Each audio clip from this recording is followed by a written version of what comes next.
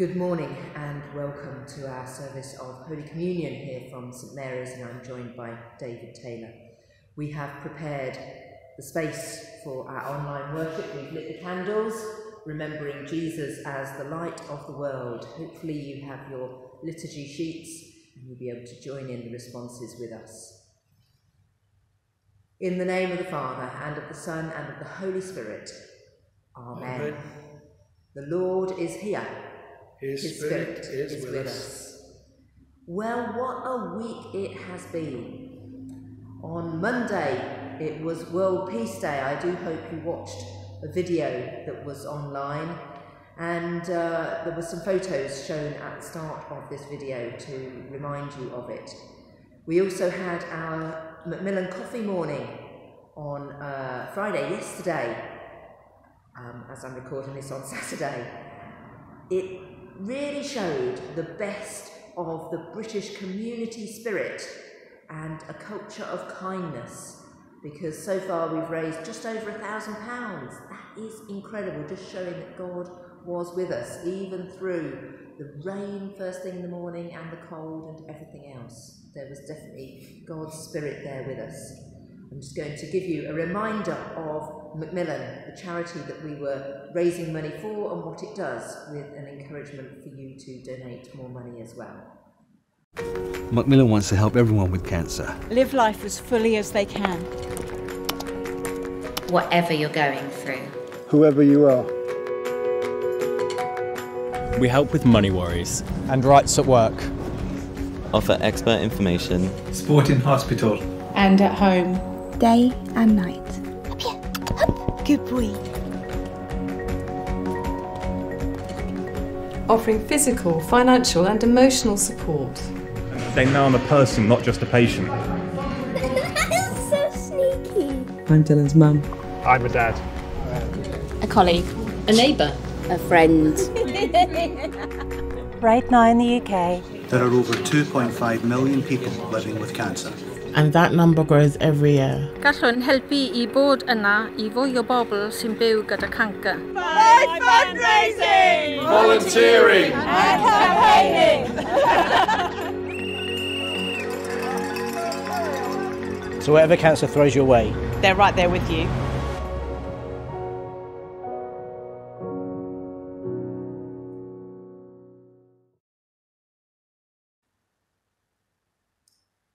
And next week, we have the St Francis Gift Day.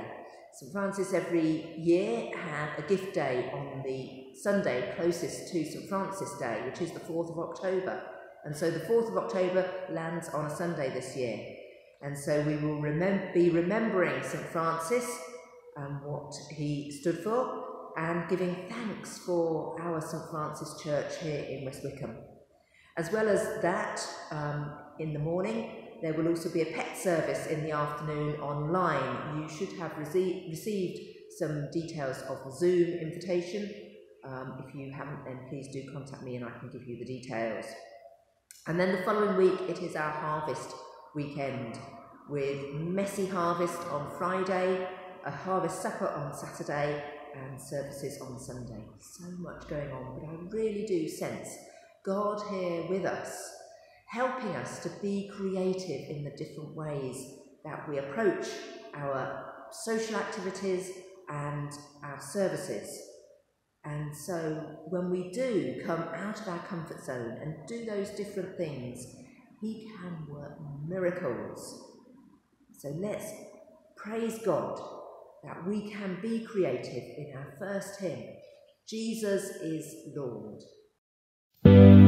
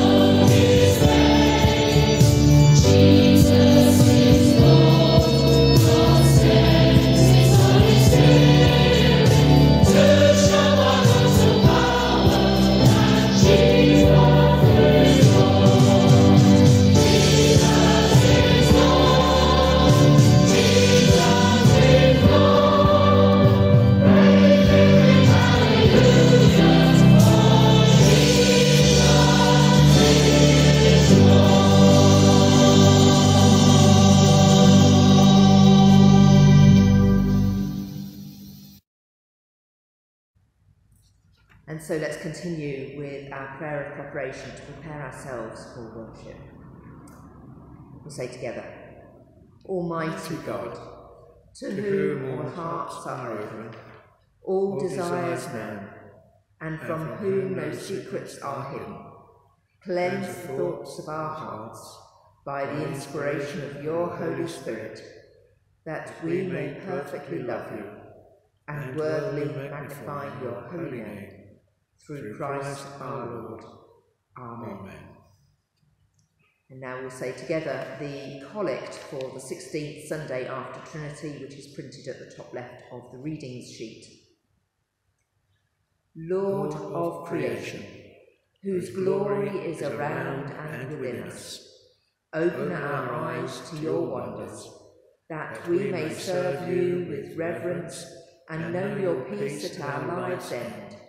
Through Jesus Christ our Lord. Amen. And now Gifty will bring us our first scripture reading. The reading is from Philemon chapter 2, verses 1 to 13. If then there is any encouragement in Christ, any consolation from love, any sharing in the Spirit, any compassion and sympathy, make my joy complete. Be of the same mind, having the same love, being in full accord and of one mind. Do nothing from selfish ambition or conceit, but in humility regard others as better than yourselves. Let each of you look not to your own interest, but to the interest of others. Let the same mind be in you that was in Christ Jesus, who though he was in the form of God, did not regard equality with God as something to be exploited, but emptied himself, taking the form of a slave, being born in human likeness. And being found in human form, he humbled himself and became obedient to the point of death, even death on a cross. Therefore, God also highly exalted him and gave him the name that is above every name, so that at the name of Jesus every knee should bend in heaven and on earth and under the earth, and every tongue should confess that Jesus Christ is Lord, to the glory of God the Father. Therefore, my beloved, just as you have always obeyed me, not only in my presence, but much more in my absence, work out your own salvation with fear and trembling, for it is God who is at work in you, enabling you both to will and to work for his good pleasure. Amen. Hear the Gospel of our Lord Jesus Christ, according to Matthew. Glory to you, O Lord. When he entered the temple, the chief priests and the elders of the people came to him as he was teaching and said, "By what authority are you doing these things? Who gave you this authority?" Jesus said to them, "I will also ask you one question. If you tell me the answer, then I will also tell you by what authority I do these things. Did the baptism of John come from heaven, or was it of human origin?" And they argued with one another. "If we say from heaven, he will say to us, 'Why then did you not believe him?' But if we say of human origin, we are afraid of the crowd, for all regard John as a prophet." So they answered Jesus, "We do not know." And he said to them, "Neither will I tell you by what authority I am doing these things." What do you think? A man had 2 sons. He went to the first and said, "Son, go to work in the vineyard today." He answered, "I will not." But later he changed his mind and went. The father went to the second and said the same. And he answered, "I go, sir." But he did not go. Which of the 2 did the will of the father? They said the first. Jesus said to them, "Truly I tell you, the tax collectors and the prostitutes are going into the kingdom of God ahead of you. For John came to you in the way of righteousness, and you did not believe him. But the tax collectors and the prostitutes believed him, and even after you saw it, you did not change your minds and believe him. This is the gospel of the Lord. Praise to you, O Christ. A prayer before I speak. Dear Father, open our hearts and minds to understand what you're saying to each one of us today. There's a short story that I heard in which a respectable church-going woman feels superior to those who she feels are of a lower social class. As they all process up to heaven, she's shocked by seeing those lower class people going up to heaven as well, all excited and cheering. At the end of the procession are the respectable people like herself and her husband, who had always had a little of everything and the God-given wit to use it. These people moved forward with great dignity, accountable as they always had been for good order and common sense and respectable behaviour. They alone were on message, yet she could see by their shocked and altered faces, even their virtues were being burned away. The author says, our lives are testimony to the love of God for sinners. We are parables of obedience, living out daily the implications of discipleship by offering compassion and care to others. In our gospel reading, we had the respectable priests and the elders challenging Jesus, the spiritual leaders who say they are God-fearing and waiting for the Messiah, are certain that they are serving God as they have always observed all that their religion said they should do and say and believe. And when they're faced with the promised Messiah, they did not change their minds and thought that they were still waiting for the Messiah to come. But others of less education and status didn't think of themselves as good enough to be called by Jesus, but when they saw and they heard him, they believed. The issue is really how we respond to God's call to repentance and his invitation to live as a recipient of grace. There has to be consistency between words and deeds, religious confession and active discipleship. Verbal expressions of obedience to the demands of God's message of love become hollow and meaningless if they do not come out of a total commitment in response to God's love for us in Jesus Christ. God seeks our hearts and lives, not just our words. It also highlights the inclusive love of God for us. By his actions and his words, Jesus stressed both forgiveness and acceptance. Acceptance to the prostitutes and the tax collectors. He didn't accept their sinful ways of living, and yet was willing to meet them, talk to them with respect, and even to eat with them. Both sons in Jesus' story show that we totally depend on God's grace in Jesus Christ. The good people who speak the correct words yet do not follow through with their actions, and those who make no claims of righteousness but receive the gospel in faith, we are all flawed, sinful human beings who are struggling to live according to God's will for us. All of us depend on God's love in Jesus Christ. God's grace is at the centre of our Christian faith. Everything follows from God's initiative in loving and accepting us, even before we can do anything in response. Dietrich Bonhoeffer talked about cheap grace, a concept that willingness to experience the wonder of God's love and salvation demands nothing more of us. It's not a demand to offer God's virtuous activity in return, as if we can make ourselves worthy of the gift of grace by our own goodness. Jesus taught instead the concept of costly grace, a sense of the depth of love which God has poured out for us in Jesus, and a willingness to let the love of God enter us, transforming our lives and actions. Costly grace would have us live our lives as people who know God's grace, as that which T.S. Eliot said, costs nothing less than everything. In today's epistle, from verse 5, we find a beautifully crafted statement of the Christian faith, in who Jesus was and in what he accomplished. He was divine, and yet put aside his divine nature to inhabit the limitations of a human being. He emptied himself, putting aside his divine nature, and became a servant to the human race.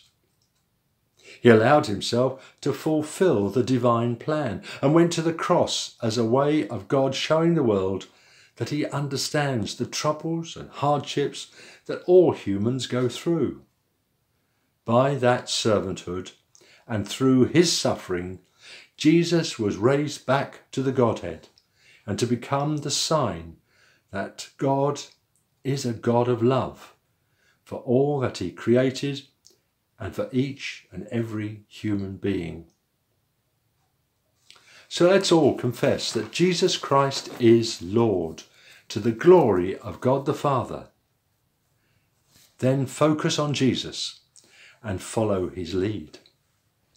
Be of his mind and having the same love, doing nothing from a selfish point of view, but in true humility, considering others more important than yourself and serving others as he would want you to.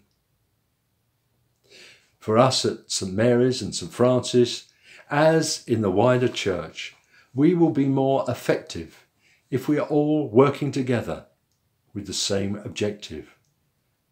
We're called to live and work together, and loving each other and having due regard for each other and each other's opinions, and treating them as superior to our own. To achieve this, we must be focused on Jesus himself and the good news of the kingdom that he brings into the world. We're motivated to want unity because we want to enjoy the comfort of knowing we're all following Christ and belonging to his wider family. A family which demonstrates love towards each other, our thinking to be aligned with each other, all focusing on Jesus and the words of the gospel. Paul said to the Philippians, "You must work out your own salvation," which means I've told you all you need to know about Jesus and the kingdom of God. Now it's up to you what you do with that information. So we must take responsibility for ourselves, as we have all the information in Scripture that we need, even though all the writers are now not around to keep telling us what we should be doing. As it says in the last verse of the epistle, it is God at work in us, enabling us to do the things that he wants us to do. Faith followed by works. And in the following verses, Paul says that in this crooked generation, you should shine as stars, as a light in the world. So will we shine as stars and be lights for Christ in the world? Amen. And so we come to a time when we can affirm our faith in that God who works in us so that we can do those things that he wants us to do in that new creative way. Let's say the affirmation of faith together. We believe in God, the Father Almighty, creator of heaven and earth. We believe in Jesus Christ, his only Son, our Lord, who was conceived by the Holy Spirit, born of the Virgin Mary, suffered under Pontius Pilate, was crucified, died, and was buried. He descended to the dead. On the third day he rose again. He ascended into heaven. He is seated at the right hand of the Father, and he will come to judge the living and the dead. We believe in the Holy Spirit, the Holy Catholic Church, the communion of saints, the forgiveness of sins, the resurrection of the body, and the life everlasting. Amen. And now David will lead us in some prayers of intercession.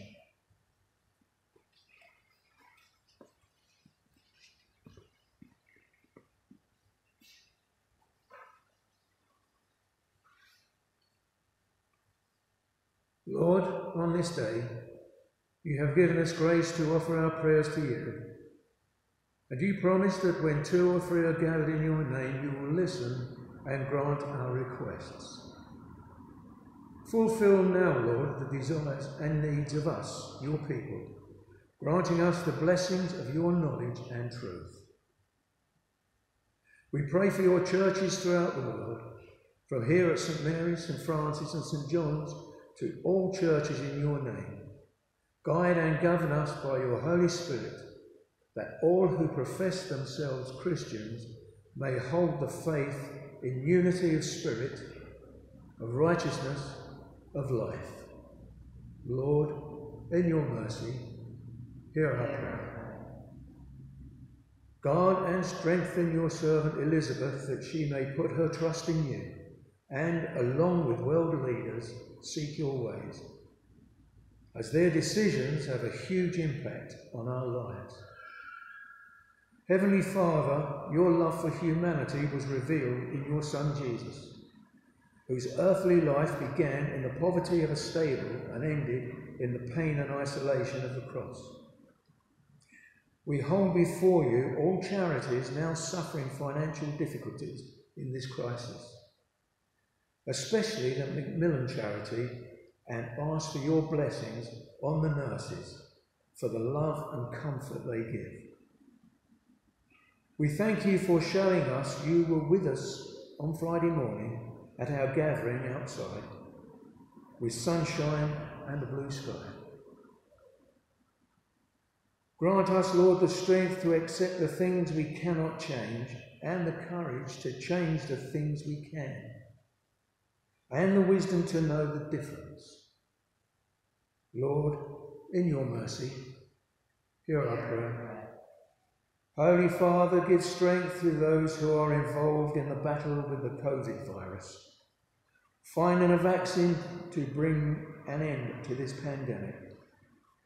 Those who work within the confines of sealed wards, putting the needs of patients suffering from this disease before the safety of themselves. We pray for businesses, those national and those local, facing more restrictions, as in the hospitality industry. We are looking at a loss of income that may lead to more job losses, and for those who suffer due to losing their jobs. Also for the volunteers who run local food banks, who will be needed now by more people. Father, who has blessed us with the care and joy of children, give us light and strength to guide them, that they may love those things that are true and pure, following the example of Jesus Christ. We give thanks to you, Lord, for our families and all we meet in our daily lives. Dear Lord, protect all refugees and people from war-torn areas, for orphans wandering to an uncertain future, for all those whose image of the world you created is marred by pain and suffering, for those who feel the best way to a new life is to chance their lives on crowded boats across the Channel, and especially for children robbed of their childhood. We pray for you to be with them. May they know the power of your presence to ease their trouble, and prayers to stop all violence. Lord, in your mercy, hear our prayer. Lord, you walked on the earth and saw the pain and suffering. You rose from death to resurrected life to teach us how to give comfort, treating the needy first. We pray to you for all who are sick in mind, body and soul, that they will be held in your loving arms. Bless the work of doctors and surgeons and hospital staff who work in the emergency services, again looking after others. And Holy Father, today we commend to your care Matthew Ratner, the police sergeant shot dead in the early hours of Friday morning in the Croydon custody suite. We include for your blessing his family and colleagues and all police officers who put themselves in danger every day to protect lives and make the streets of our towns and cities safe, and for all magistrates and judges who administer justice in our country. Lord, in your mercy, hear our prayer. Bring the power of your resurrected life to all those who are unwell. May your grace carry them through their hard times into new times filled with hope and joy. We give back to you, Holy Father, those you gave to us. You did not lose them when you gave them to us, and we do not lose them by their return to you. Your Son has taught us that life is eternal and love cannot die.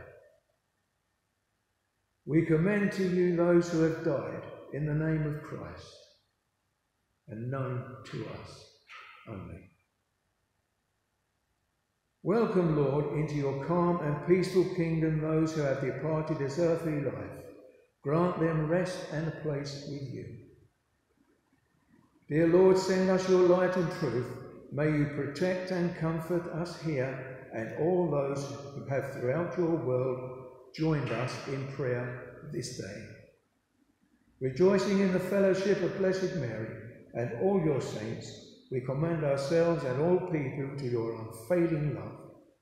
Merciful Father, accept these prayers for the sake of your Son, our Saviour, Jesus Christ. Amen.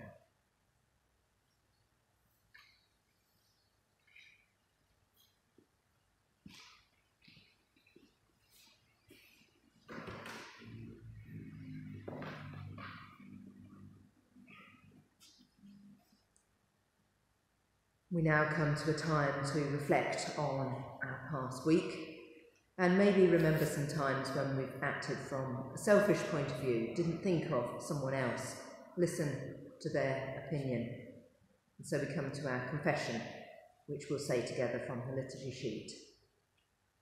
Almighty God, our Heavenly Father, we have sinned against you and against our neighbour, in thought and word and deed, through negligence, through weakness, through our own deliberate fault.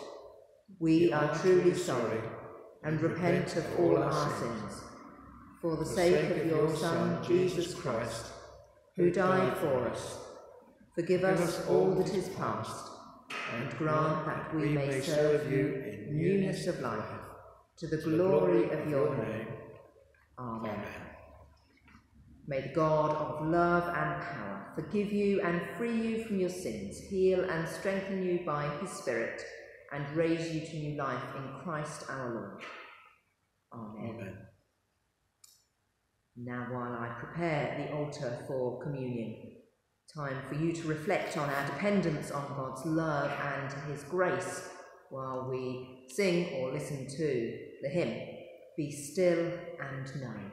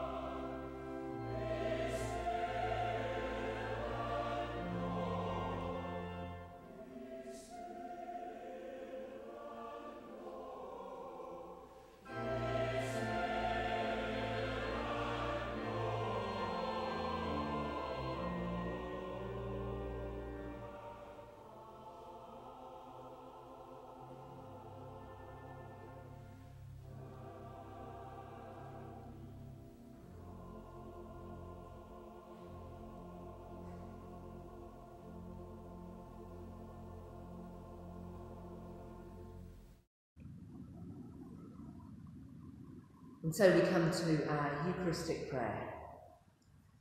The Lord is here. His Spirit is with us. Lift up your hearts. We lift them to the Lord. Let us give thanks to the Lord our God. It is right to give thanks and praise. It is indeed right, it is our duty and our joy at all times and in all places to give you thanks and praise, Holy Father, Heavenly King, Almighty and eternal God, through Jesus Christ, your Son, our Lord. For he is your living word. Through him you have created all things from the beginning, and formed us in your own image. Through him you have freed us from the slavery of sin, giving him to be born of a woman and to die upon the cross. You raised him from the dead and exalted him to your right hand on high. Through him you have sent upon us your holy and life-giving Spirit, and made us a people for your own possession. Therefore, with angels and archangels, and with all the company of heaven, we proclaim your great and glorious name, ever praising you, and saying, Holy, holy, holy Lord, God of power and might. Heaven and earth are full of your glory. Hosanna in the highest. Blessed is he who comes in the name of the Lord. Hosanna in the highest. Accept our praises, Heavenly Father, through your Son, our Saviour, Jesus Christ. And as we follow his example and obey his command, grant that by the power of your Holy Spirit, these gifts of bread and wine may be to us his body and his blood, who in the same night that he was betrayed, took bread and gave you thanks. He broke it and gave it to his disciples, saying, Take, eat. This is my body which is given for you. Do this in remembrance of me.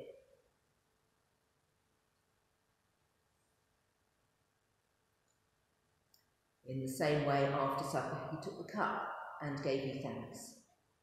He gave it to them, saying, Drink this, all of you. This is my blood of the new covenant, which is shed for you and for many for the forgiveness of sins. Do this as often as you drink it, in remembrance of me.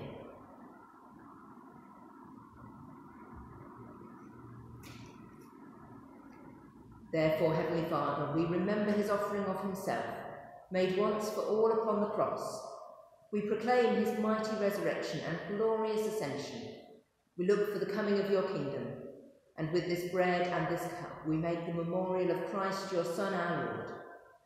Great is the mystery of faith. Christ has died. Christ is risen. Christ will come again. Accept through him our great high priest, this our sacrifice of thanks and praise. And as we eat and drink these holy gifts in the presence of your divine majesty, renew us by your Spirit, inspire us with your love, and unite us in the body of your Son, Jesus Christ, our Lord. Amen. As our Saviour taught us, so we pray. Our Father in heaven, hallowed be your name. Your kingdom come, your will be done, on earth as in heaven. Give us today our daily bread.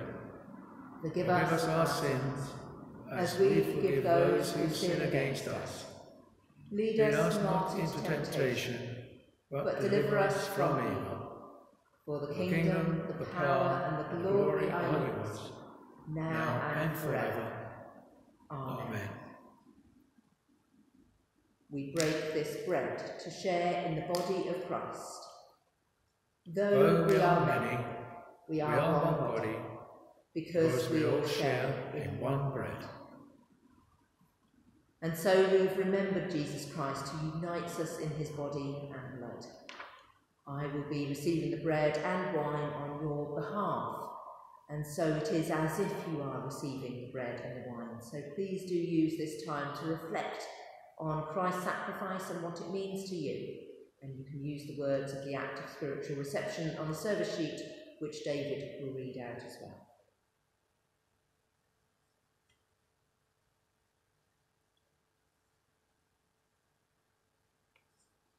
O loving God, in union with Christian people throughout the world, and across the centuries, hearing your holy word and receiving the precious body and blood of your dear Son, I offer you praise and thanksgiving. Even though I am exiled from tasting the bread of heaven and drinking the cup of life, I pray that you will unite me with all the baptized and with your Son who gave his life for us. Come, Lord Jesus, dwell in me and send your Holy Spirit that I may be filled with your presence.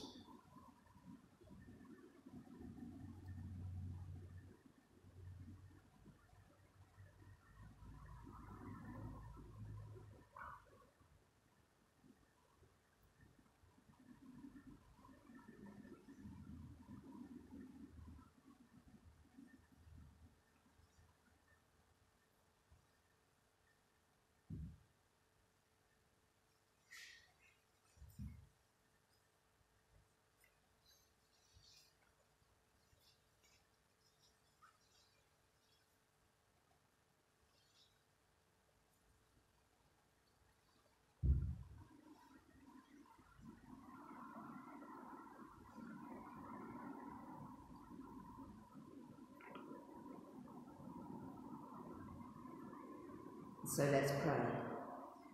Almighty God, you have taught us through your Son that love is the fulfilling of the law. Grant that we may love you with our whole heart and our neighbours as ourselves, through Jesus Christ our Lord. Amen. Amen. And we'll say together the post-communion prayer from the liturgy sheet. Almighty God, we thank you for feeding us with the body and blood of your Son, Jesus Christ. Through him we offer you our souls and bodies to be a living sacrifice. Send us out in the power of your Spirit to live and work to your praise and glory. Amen. So before our blessing, I'm going to tell you what the last hymn is, and also remind you, I forgot earlier to tell you that the church is together in West Wickham service is at St Francis tonight at 6:30. Do come along, or you will have received a Zoom invitation with the details to log in. So you can join us by either means. It would be great to come together as churches together, something that we haven't done for many, many months. The ministers have met, but it would be great to come together and see some of the other Christians in West Wickham. So after the blessing, we're going to sing our last hymn. God is working his purpose out, recognising our dependence on his grace, as Jesus did, in order to achieve great things. Just look at this week. And now the blessing. The peace of God, which passes all understanding, keep your hearts and minds in the knowledge and love of God and of his Son, Jesus Christ our Lord. And the blessing of God Almighty, the Father, the Son, and the Holy Spirit be among you and remain with you always. Amen. Amen.